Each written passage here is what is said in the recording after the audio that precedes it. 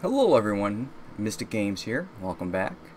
This is going to be the real final episode of my Subnautica playthrough. Technically the playthrough's over.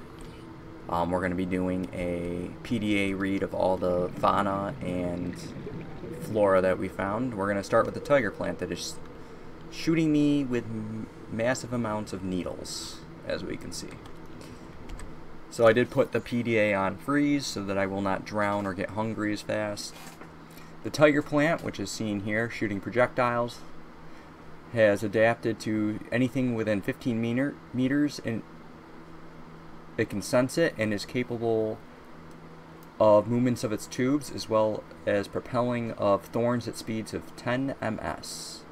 Although capable of incapacitating small herbivores, this plant lacks carnivorous digestive organs.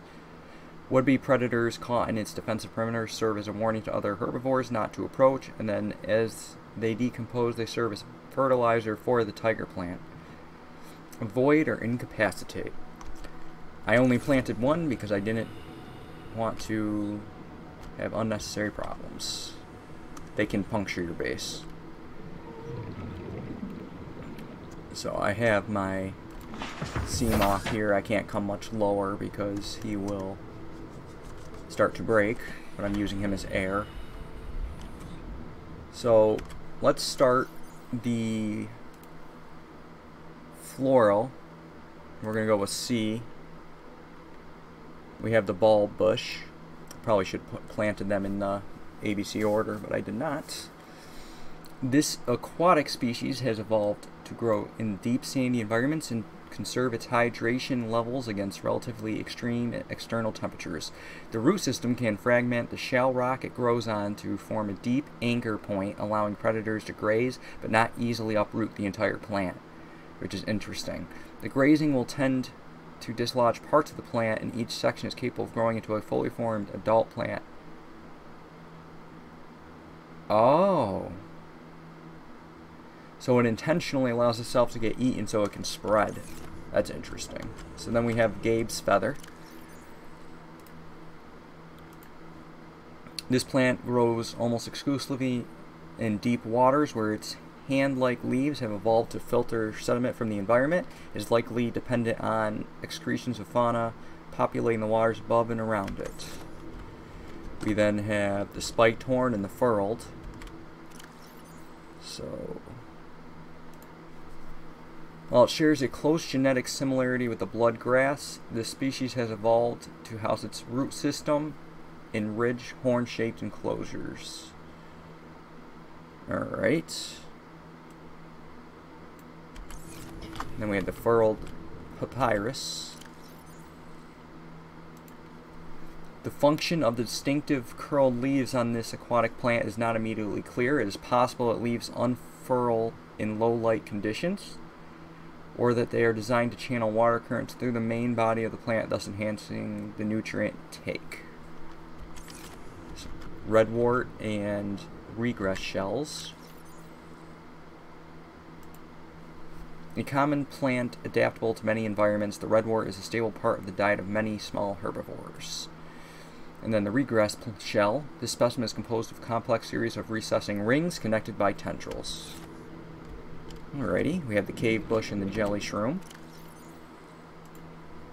A purple luminescent species which grows good against not being near sunlight. And then we have the jelly shroom. This one I actually read when we initially found it. A life form unique to microcosm located in the cave system deep within the grassy plateaus where a high concentration of carnivorous life forms wards off smaller predators. It consists of a small trunk-like base from which it grows. A membrane structure suggests vulnerability to predation, but evidence therefore is lacking.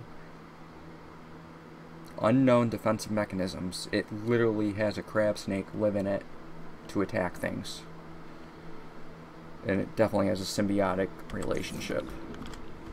Membrane tree and violet bois.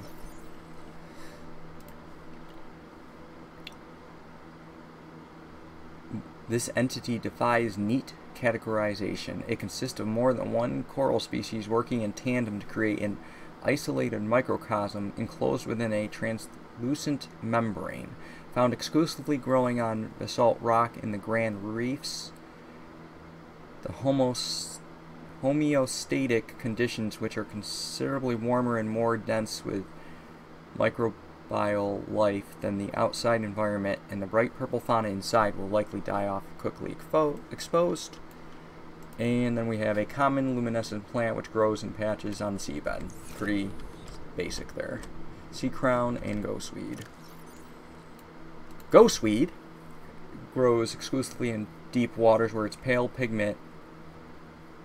pigmentation is visible on the fewest wavelengths. Okay. And we have the sea crown, which I'm going to move because you can't even read it because of the background. The plant consists primarily of a large bladder-like sac containing a huge variety of bacterial species, which may enable it to break down complex compounds it draws from the root system. Shares large sections of the genetic code with a membrane tree. Environment scans indicate the plant is rare to the point of extinction. Well, I'm glad I made more of them. Threat level. Oh, low. I thought it was, for a second I thought it said the threat level was high. I was like, oh. Blue palm and spotted dockleaf. It's a common aquatic plant which thrives in shallow waters with high exposure to sunlight. Intercepts light before it can reach the smaller flora on the seabed.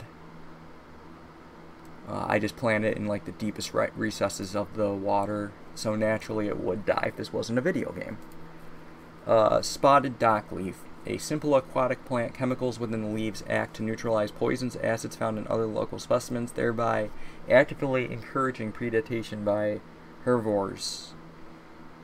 This ensures that the plant spreads its seeds but retains enough surface area on its leaves to survive. That's interesting. A lot of these are intentionally getting eaten to spread. Rogue cradle and eye stalk.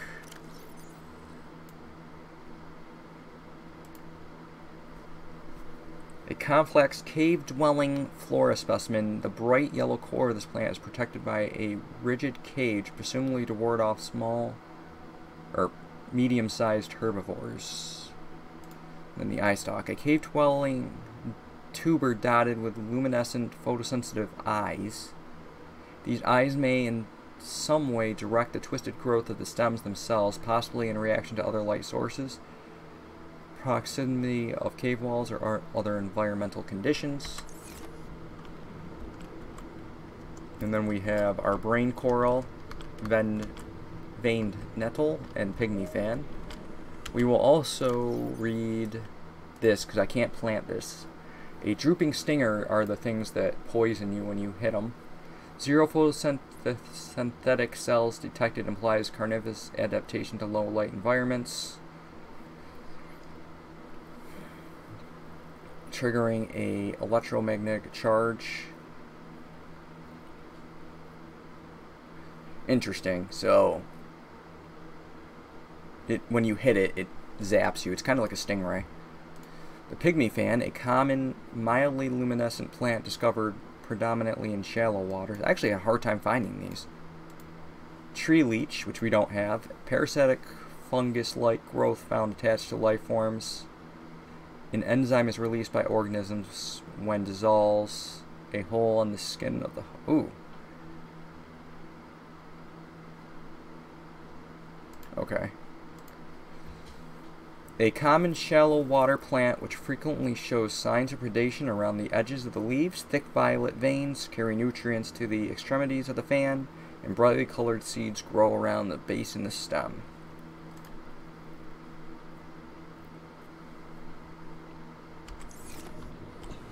And I don't have that. Let's grab some air bubbles here real quick. Why not? We're going to be heading inside anyways, but that's the Flora garden outside of the aquarium. So we're going to head up and look at the exploitable resources up here.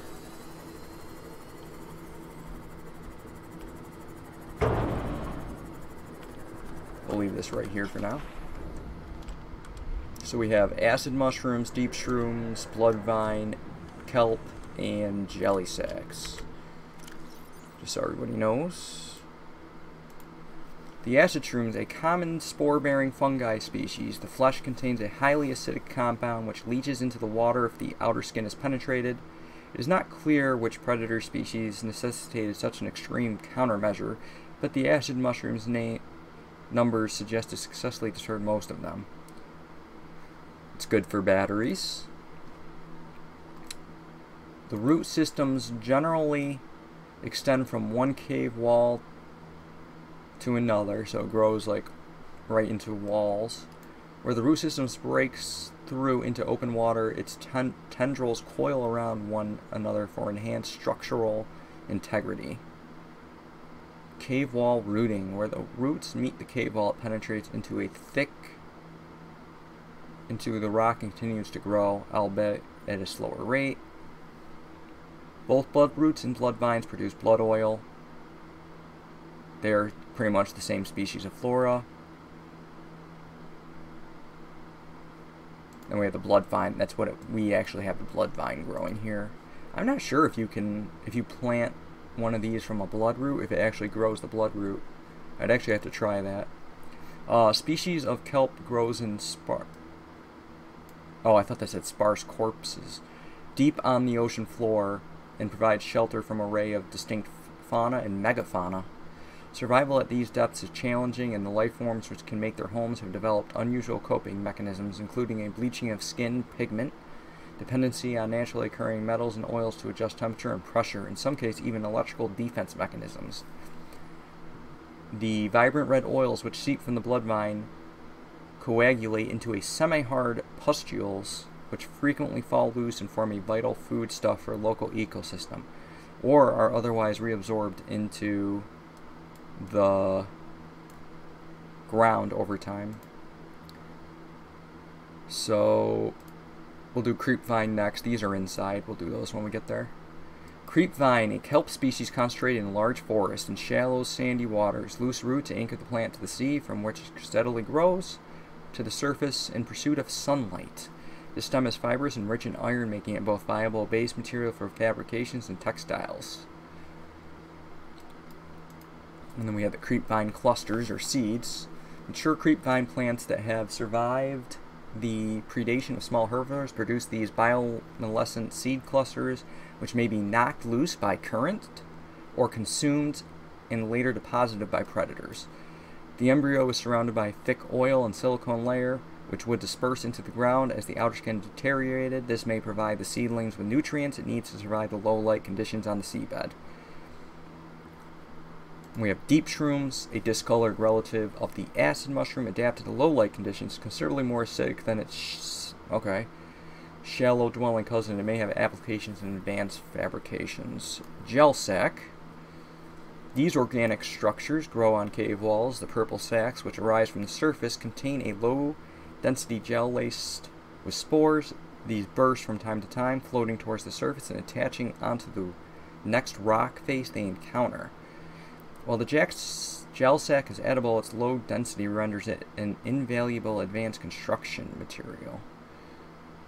And then these are all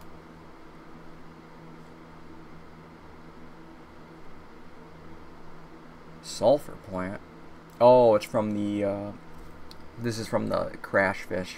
I'll let you guys read that one. We don't have a example of that. We're gonna head inside.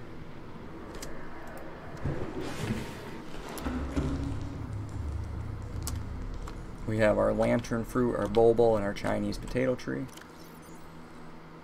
So we will start with the bulbo tree, a bulb-based flora which roots to the ground and sprouts turquoise leaves. Analysis suggests that sap produced by this plant is poisonous to insects, but can be harvested and consumed by humans for its high water content.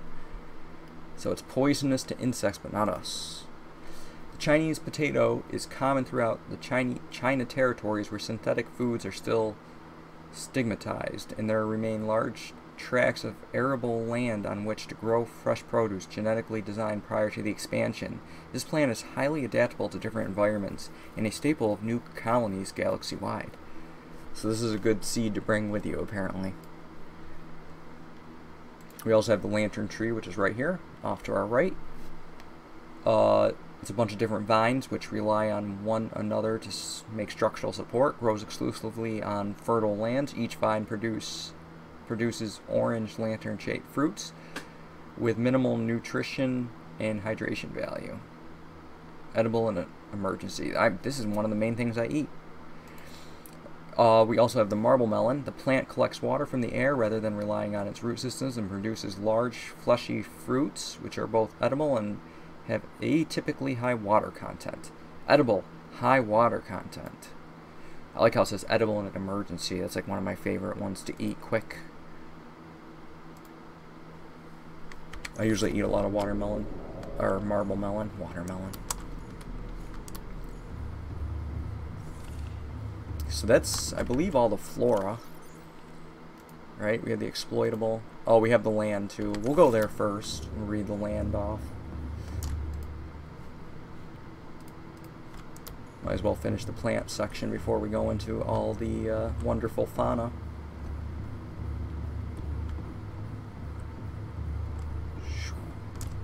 The game actually lags because I have so much stuff. So we have pink cap, a land-based fungus species with harvestable spores. It's inedible. We have the fern. The specimen was first identified in an artificial grow bed on the island. It is not listed in existing flora databases, so it's unclear whether or not it is native to this planet. Genetic code shares some features with other local plant life, but this may be a result of DNA transfusion rather than natural evolution. Interesting. So we don't know if this is actually from this planet. A hardy specimen which grows on land. The vase-like trunk protects the root system from predation and self-repairs over time, explaining the characteristic cracks on the side. So then we have the voxel shrub, a pink leaf plant with a angular appearance which grows exclusively on land. We also have the speckled rattler over here, the grub basket, and the java cup. A brittle land plant containing large spores which generate a characteristic rattle when the plant is shaken. Oh, okay, so this may act to ward off predators or even encourage predation as means of spreading spores. A common land fungus found in clusters, grows quickly, size limited only by available nutrients and space. An orange-colored land plant which usually contains a thick protein-rich sludge at its base. This may suggest a carnivorous life cycle, wherein the grub and insects are attracted to the bright leaves, make their way to the center of the plant, but are unable to scale back up the slick inner leaves and are ultimately digested. So it's like a Venus flytrap. That's interesting. But that's our flora, guys. We made it through. We're going to do fauna next. We will actually start with leviathans, because we're already down here. I'm going to probably go backwards, actually.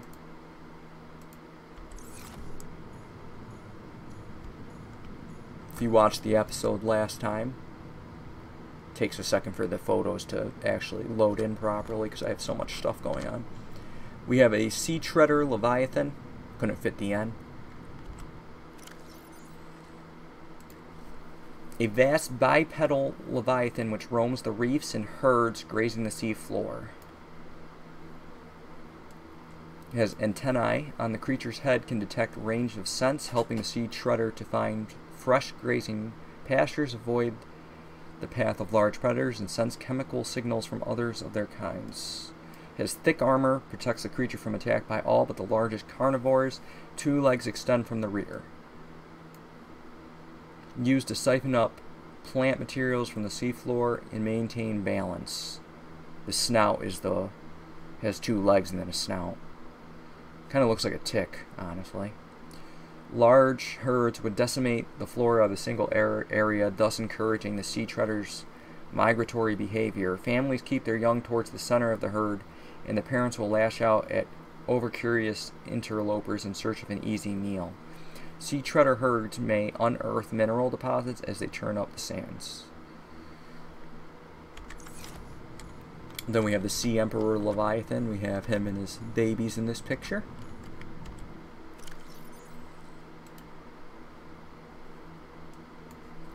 A juvenile specimen, it is producing a highly potent enzyme which cured us, which could be capable of fully curing individuals of the alien bacterium. This species hatches relatively fully formed and independent, perhaps reflecting the fact that they must fend for themselves when they are first born away from their parents. This specimen is healthy and exhibiting signs of a positive attitude to life, which is fantastic. I couldn't scan the adult one, and I don't know if I was supposed to be able to, but it didn't let me, just so everybody knows. Next we have the sea dragon leviathan, which is right here. I have a nice picture of it shooting fireballs at me. Crimson ray in there. A colossal leviathan with reptilian features seen stalking the very heart of the volcanic crater which underpins life in this area.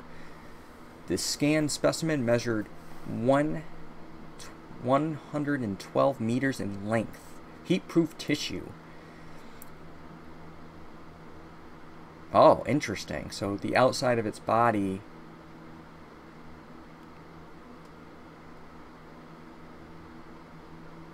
is made to essentially withstand heat.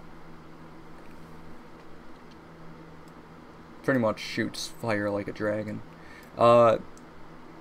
It has forearms, are used for both propulsion and offensive purposes. Findings suggest evolutionary divergence from other species on the planet 10 million years ago. The sea dragon is likely one of the oldest species on the planet.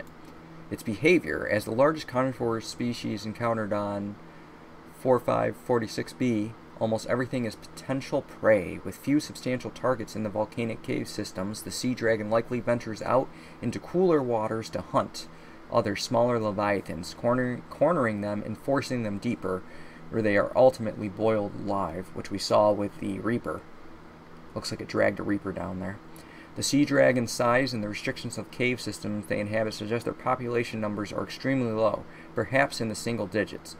While it is not unusual for larger predators to sustain lower populations, it is possible the sea dragon's food sources have diminished over time, and the species may be nearing extinction. Well, that's unfortunate.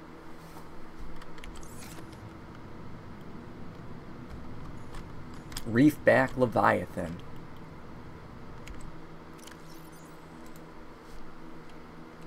The reefback, the vast life form, is in excess of 30 millimeters or 30 meters long and has been designated Leviathan class. Fortunately, it feeds exclusively on plankton life forms in the water. It has a hard shell. Most of life form's topside and some of its underside is protected by a thick layered exoskeleton. This suggests an evolutionary path quite different from other organisms, most of which are vertebrate in nature. The reefback species has likely been able to grow far larger than other herbivores because anything large enough to break through its shell is long gone extinct. So it evolved very well. Similar in appearance to the algae glands of the gasopod, these organs on the reefback's underside serve some unknown purpose in its digestive system and are capable of expelling small quantities of stomach enzymes into the surrounding water. It has a local microcosm on its back.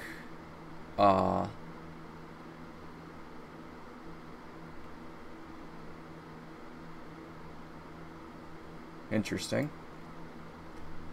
Reefbacks' lifespans likely extend through many centuries. Should they survive their initial growth cycle for the first few decades, their smaller size would make them vulnerable to carnivorous leviathans. Sociable, seen traveling in small pods and communicating by an echoing call. Behavior is consistent with low-level sentience. Harbors plants, small fish, and metal-rich barnacles. Next we have our friend the Reaper. This is one of the scariest leviathans to me. There he is trying to eat me. Leviathan class species are vast organisms at the top of their respective food chains. The species is a streamlined hunter. Yes, it is, with highly developed senses. It has powerful mandibles. This leviathan is capable of locking its prey in place with its 4 powerful mandibles and drawing it within the center of its jaws. Simulated pressure exceeds sea moth crush resistance. Yes, it does. It has echolocation. The deep roar emitted by the Reaper at regular intervals is effectively sonar. You can hear it. The Reaper can see you. Okay. Scanned specimens measure 55 meters long, observed circling its prey and attacking from behind. This creature is almost all muscle, very little brain, no sense of morality, just muscle, synapses, and teeth. Congratulations on getting close enough to scan it and living to see the results.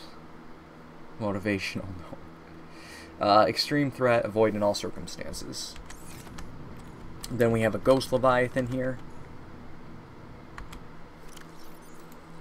Technically we have a juvenile. I'm going to just read the adult, but I will quickly show you guys the photo. I think it's the same as the adult.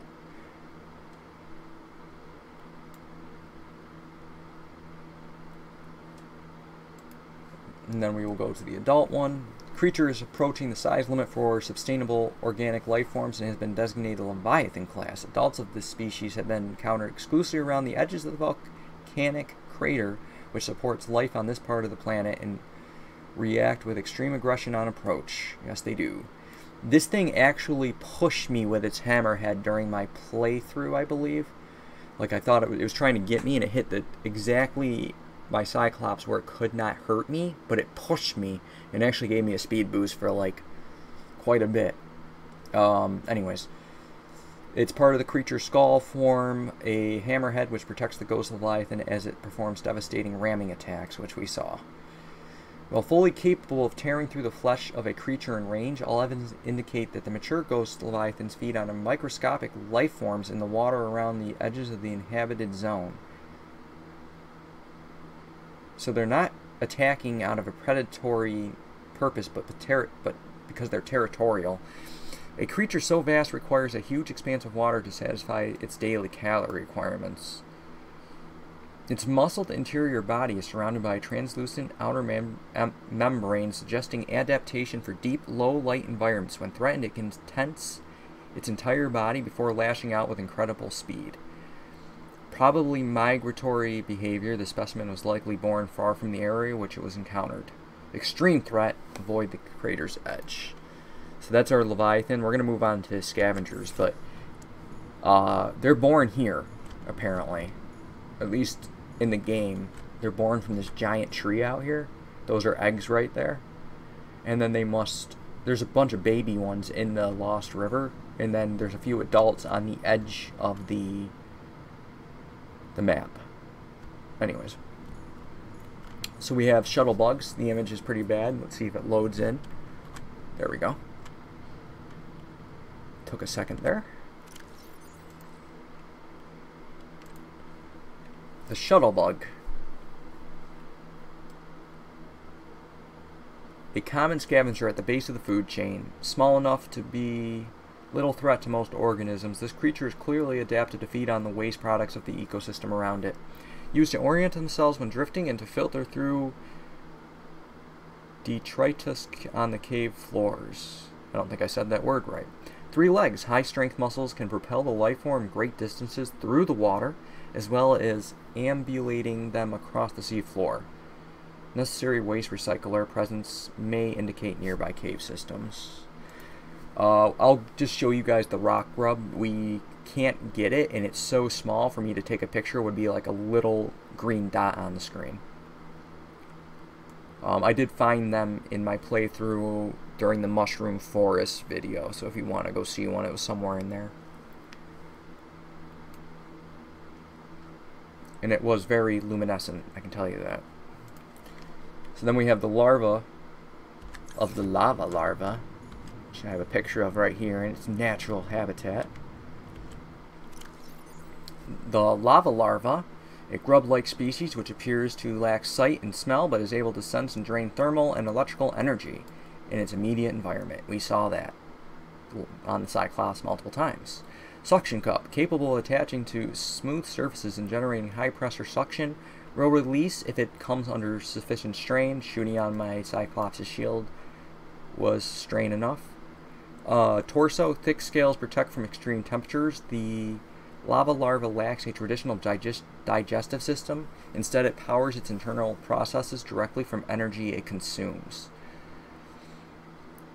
It's attracted to energy sources of all kind, draws energy from its prey to survive. Avoid when piloting vehicles. Remove to conserve batteries. Now, I wonder if I had built a base, if it would attach to a base. I might do that just to see if they do, because I'm actually intrigued by that. Floaters, which are these things right here. These pink things.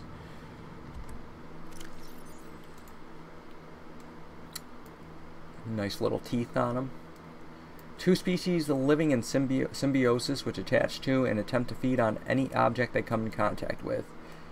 Dominant life form. The pink main body and inner suction jaw is the dominant creature. Once attached to an organism or other stable surface, it will attempt to leach nutrients in order to grow.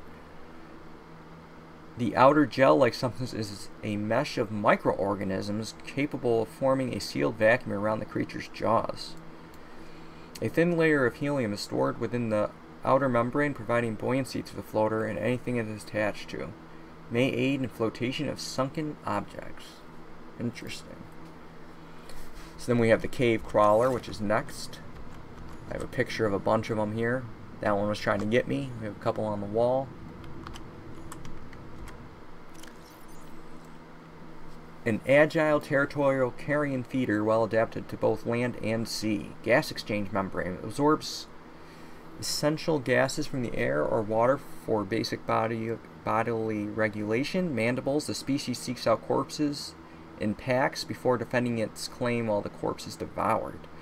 Necessary waste recycler. Avoid or incapacitate. And then we have its cousin, the blood crawler.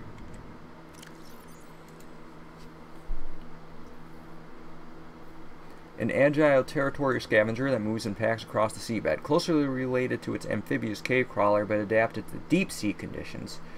The greatest difference between the crawlers are the forelegs, which extend more than a meter from the blood crawler's torso, allowing it to move at a surprisingly fast speed across seabeds and even to scale walls.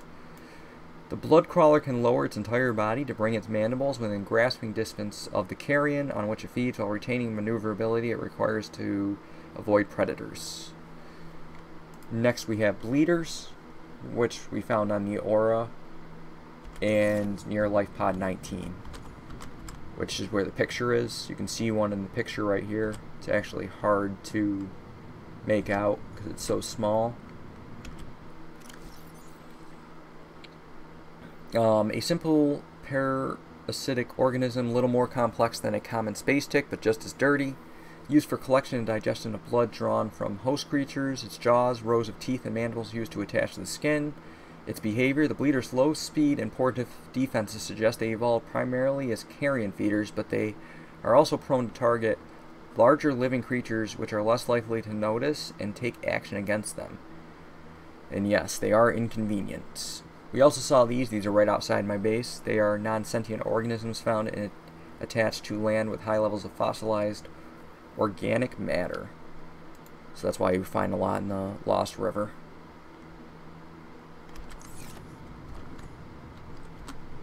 So then we have our herbivores.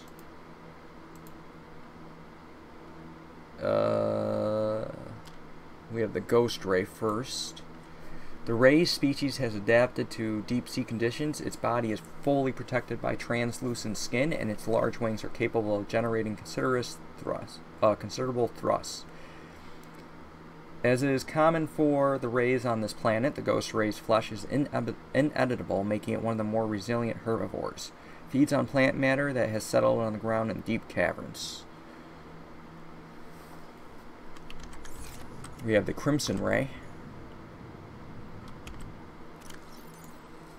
One of the largest rays on the planet, displaying generally docile behavior.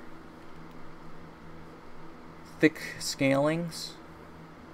Scales formed on the skin protect this ray from extreme temperatures, allowing it to survive the areas unpopulated by competing scavengers. Forward-mounted eye sockets.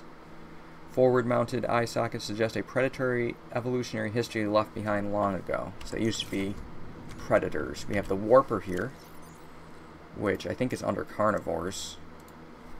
An aggressive creature with the ability to teleport itself to other spaces. No genetic crossovers identified with the indigenous life forms, and it doesn't have any recognized defensive behavior. found other data on this in the actual playthrough where it is made. It is not an actual creature from this planet. It's extremely dangerous if you're infected, but not dangerous if you're not. We have the river prowlers, which are these things. A couple in the background.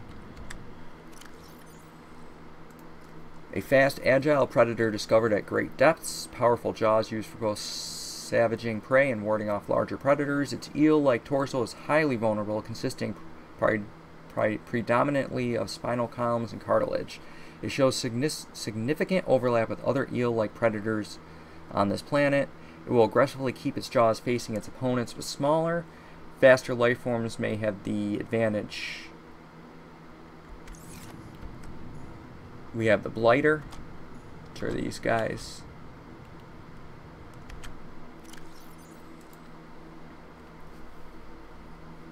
Small predator that shares close resemblance to the more common biter, but tends towards a more solitary, less aggressive hunting style.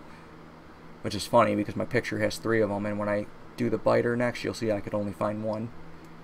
While the red-tipped protrusion on the blighter's head once served as a sensory apparatus, it has adapted to not to chase but to coax its prey into its path. As prey creatures are attracted to the dancing of the stalk, the blighter can dart forward to catch and consume them. Teeth. 1 row of sharp, piercing teeth is all the blighter needs to tear through its prey. This creature has found little use for eyes in the depths, and its eyeballs are likely sensitive to nothing more than broad fluctuations in local light sources. So pretty much when it sees something, it says food. Next we have the biter.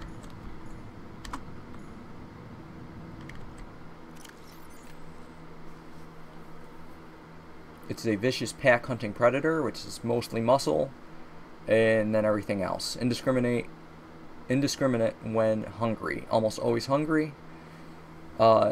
Employed in detection of bodily fluids in water and impressive range. Secondary pair of eyes, likely dedicated to detecting the peripheral movement of larger predators and hungry members of its own species.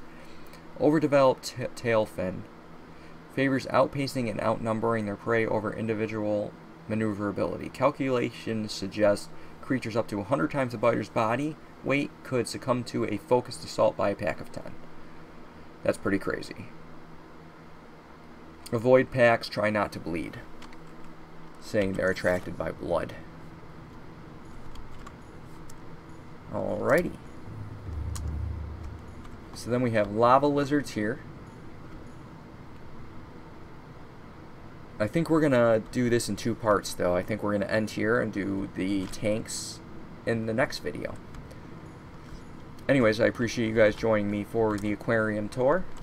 And now we're going to actually start on the actual aquarium.